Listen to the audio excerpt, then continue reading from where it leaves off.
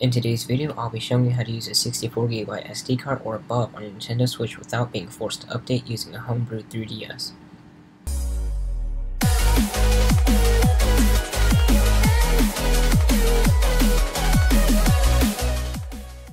So why does this even matter? Well, if you're waiting for a Homebrew like me, then you probably don't want to update your system and you want to send the lowest firmware as possible to be able to utilize a Homebrew when it releases. So some of you have already noticed that Nintendo forces you to update your console to the latest firmware if you just want to use an SDXC card, and that's really bad if you want to wait for the Homebrew like I do. So let's get started.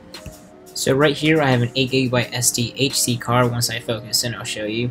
And I'll be using this to show you what the difference is between the SDHC and the SDXC cards. Let me show you the card I'll be using on the other one. Right here I'll have a 64GB SDXC card, and this will be the main SD card that I'll be using to show you how to do this. Alright, so let's jump onto the console, and I'll jump to settings real quick.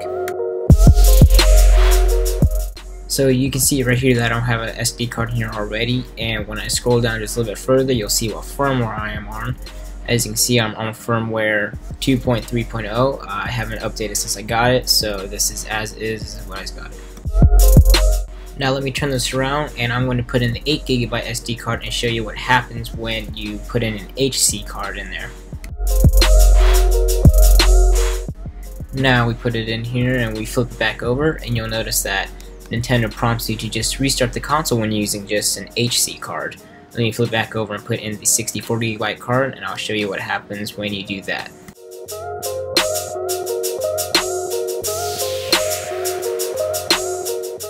We'll just turn it back over and show you what happens this time. Wait, that didn't work. Let me put this in one more time. Maybe I didn't just read it. Alright. Alright, as you can see here, the system requires you to update it this time as it recognizes it as an SDXC memory card. I'm not going to update, so let's press later, and I'm going to take it out and show you what to do next. So unfortunately, you're going to need a Homebrewed 3DS. Later, I'll show you how to do it on the PC, but here's my 3DS, and this is my Homebrew. So I'm going to turn it over and I'll show you that I do have an SD card in here already, but you're going to need one, so make sure you do have one in there with Homebrew running on it. So what you're going to do is you're going to turn off your 3DS and you're going to turn it back on, but before you turn it on, make sure you hold the start button. This will launch into Luma Chain Loader, or it may already just launch into God Mode 9. However you have it set up, mine is going to launch into Luma Chain Loader, and I'm going to boot into God Mode 9. So after loading God Mode 9, you'll want to unmount your SD card. You'll want to press R and B to unmount it, and it'll show you when it's unmounted because it'll say remount SD card.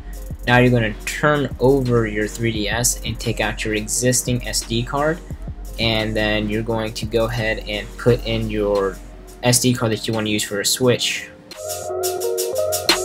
After popping in your SD card and turning back over, it's going to say that initializing the SD card failed. Would you like to retry? Even if you tap it yes, it's going to fail again because the 3DS is not supported on an XC card. So what you're going to do is press the home button and go down to the More tab option that you see at the bottom. In the More tab option, you're going to tap on the SD format menu, and in that menu, you're going to go ahead and tap on No Emunand. After you tap on No Emunand, you're going to tap on Auto, and in the Auto section, you'll be able to name it however you want. I'm just going to name mine Switch.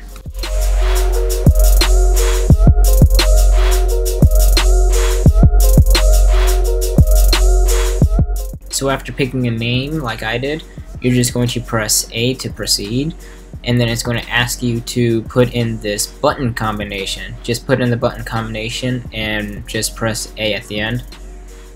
It's going to format. It may take a minute. Mine took literally seconds, so I don't see a problem. And then it's going to show you that it's been mounted and you can unmount it. As you can see at top, it's 59.4GB available from the 64GB SD card. So what you'll do next is you can just turn it off. You can unmount it. I just turned mine off and flipped it over. And now you can take out the SD card. So back over to the Switch, you'll want to unlock it and go to your home menu.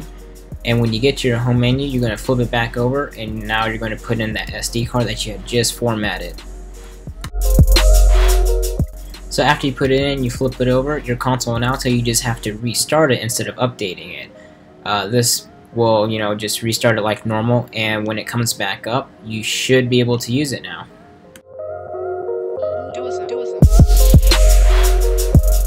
Now with the console rebooted, you can actually go into settings now and check on the SD card yourself.